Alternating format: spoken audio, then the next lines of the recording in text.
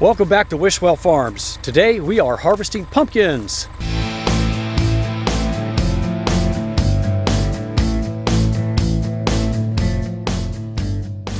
We have about 4 acres of pumpkins planted here. The way we pick our pumpkins is we pull the vines off the stem. You can see there's 4 vines on every stem. Sometimes we cut them, but early in the season we like to pull the vines off because if we cut them, the stem will dry out and turn woody very quickly. So this allows the pumpkin to maintain its dark green color on the stem longer. Just like that.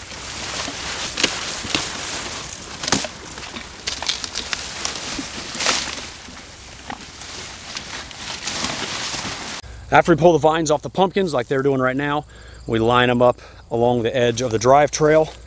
This is a drive row for spraying. Next we'll be driving a tractor and wagons down through here to load them up. Now back in September of 2019, we planted this field in perennial rye. You can see the dead rye here. It's all laid down on the ground and dead. It looks like a bedding of straw. The pumpkins are actually laying on top of this and it prevents them from getting dirty. I have a video of us planting the perennial rye last September. If you want to see that, I will put it up here in the cards and at the end of the video. About the 3rd week of May, the rye will be about shoulder height. We want to kill it before it gets any taller than that.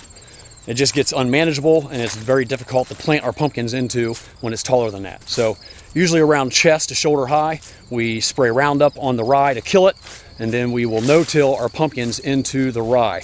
And I also have a video on that. If you're interested in seeing the planting process, I'll put that up in the cards and at the end of the video. This side of the patch that we're picking on today are the larger pumpkins. Very good for carving, jack-o'-lanterns, for Halloween. These varieties are Fatso and Large Marge. 35 to 50 pound pumpkins right here. And it is a very good crop this year. You can see how dark green the stems are. There's no powdery mildew on them. Very healthy. Very happy with this year's crop. Starting in late July, we will spray our pumpkins weekly with an insecticide and a fungicide. Most of our crops on our farm, we don't spray pesticides, but on pumpkins, it's almost a must. The cucumber beetles will totally destroy the crop, and powdery mildew, which is a disease that attacks cucurbits, which are vine crops like melons, zucchini, cucumbers, pumpkins. Powdery mildew will completely wipe out your crop if you are not spraying crop protectants, fungicides, at least every 7 to 10 days. So if we weren't spraying fungicides, these stems would be brown and woody from powdery mildew attacking the plant. You can look under these green leaves and you see just a little bit of whiteness on the undersides of the leaves. The powdery mildew is starting to take over. It always happens this time of year, but a majority of the plants are still healthy and green. You can see it starting to attack that one there.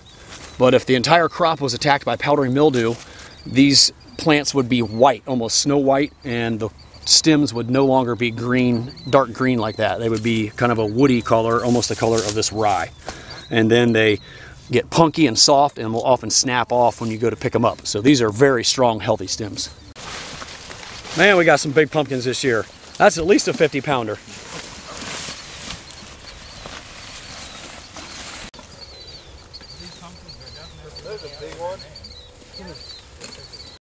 Here's another good example of powdery mildew in the field. If you turn this leaf over, you can see all the white powdery mildew spores on the underside of the leaf. So the type of sprayer we use on the pumpkin crop is far different than the ones we use on field crops for herbicides. We use a high pressure sprayer that blows out a very fine mist at 175 psi that'll blow it down in the crop canopy and get up underneath the leaves and actually penetrate the canopy and get on the pumpkins. And without that, we would have a lot of ugly pumpkins not protected from the insects and the disease.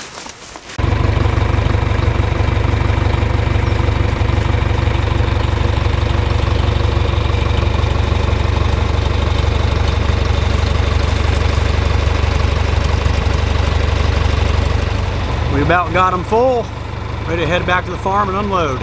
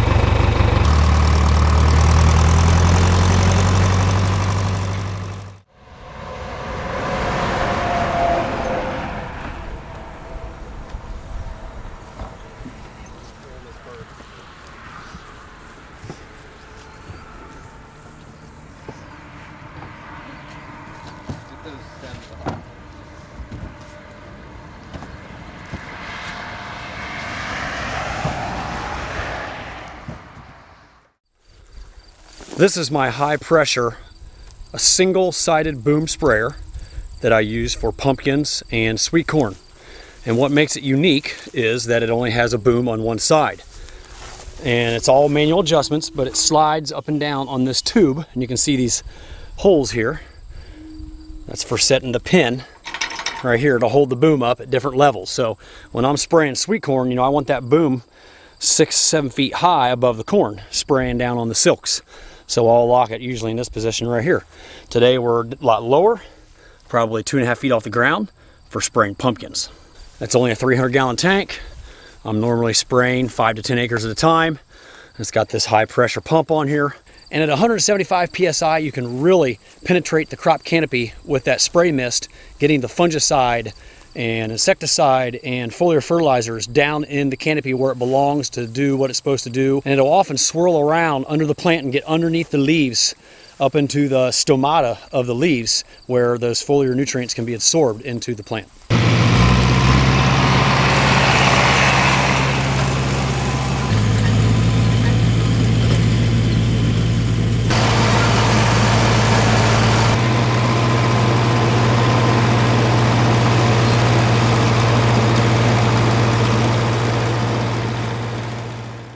Another unique feature about the high pressure single-sided boom sprayer is that it puts down a lot of gallons per acre. And that's what you want when you're trying to get your nutrients and pesticides down into the crop canopy. So today I'm driving 5 miles per hour and putting down 38 gallons to the acre. So a lot different than spraying herbicides on a large grain farm where you might be spraying 5 to 10 gallons an acre and going 15, 16 miles an hour, if not faster. So totally different when using a sprayer like this for a vegetable crop, or I guess the pumpkins aren't really vegetables, but for a fall pumpkin crop, we want to really drench these plants and the pumpkins and the stems and the vines with the nutrients and pesticides that we're trying to spray. Today is September 23rd. It's probably going to be our final spray. Usually we just try to get through the end of September, and during the month of October we don't really need to spray the pumpkins anymore because the vines are really starting to die off by then. Sometimes they've had a frost and that kills them, but most of the pumpkins by October have turned orange. Probably 3/4 of them have been picked, so there's really no reason to waste money on pesticides and crop protectants on a crop that's not really growing anymore. We normally start spraying the pumpkins in late July when they start vining out and setting fruit, in order to keep the powdery mildew and the cucumber beetles off of them, which are the two big things that we worry about on our pumpkin crop. And today it's mid-afternoon, which is not typically when I spray pumpkins. We usually do it very late in the evening, almost at dusk, after the honeybees have all left the field, because the pesticides that I'm spraying on the pumpkins will kill honeybees. And it's very important to not kill honeybees because they do the pollinating for you. But this time of year, the honeybees are not in here anymore because all of the flowers have turned to pumpkins. There's no more yellow flowers out here to be pollinated, so it's safe to go ahead and spray in the middle of the afternoon. We typically spray our fertilizers at the end of the day, late in the day, early evening, because that's when the stomata on the undersides of the leaves open up and can absorb the foliar nutrients that we may be spraying. In the heat of the day, they're closed up so the plant doesn't respirate, so that's not a good time to spray any foliar fertilizers that you're trying to feed the plant.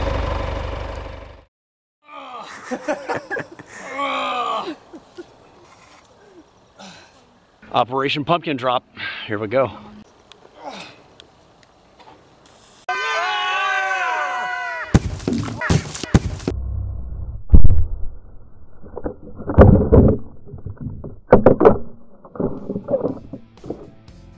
Alrighty folks, that's going to wrap up our pumpkin video. Thank you so much for tuning in, and we will see you again down on the farm real soon.